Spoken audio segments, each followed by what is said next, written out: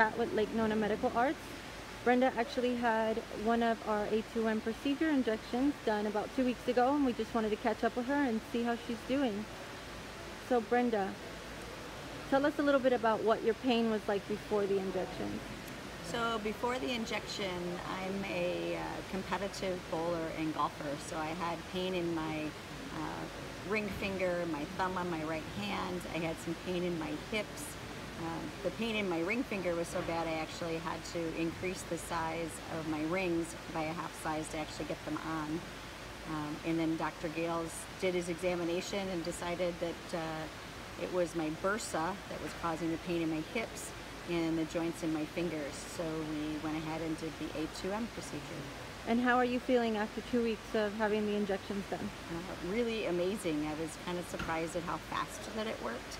Within, I think it was 4 days of the procedure, I bowled on Monday. I was actually high on our team. My fingers didn't hurt at all. I was actually able to get old rings on my fingers that I hadn't resized, which was really, really incredible, and zero pain in my hips.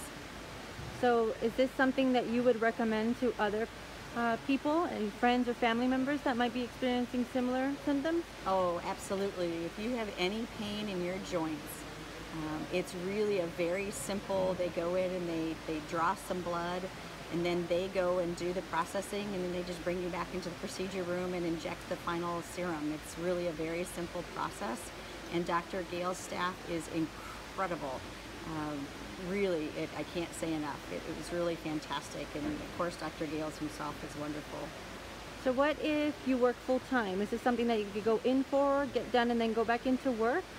I am not the best patient.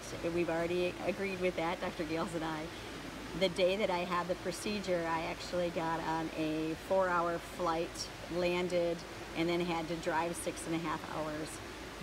But still did an amazing, I felt great the next day. So it's not something I would recommend, 10 hours of travel, but you could definitely go back to work. Well, thank you, Brenda, for your testimonial, and we're happy that you're feeling better. Great, thank you.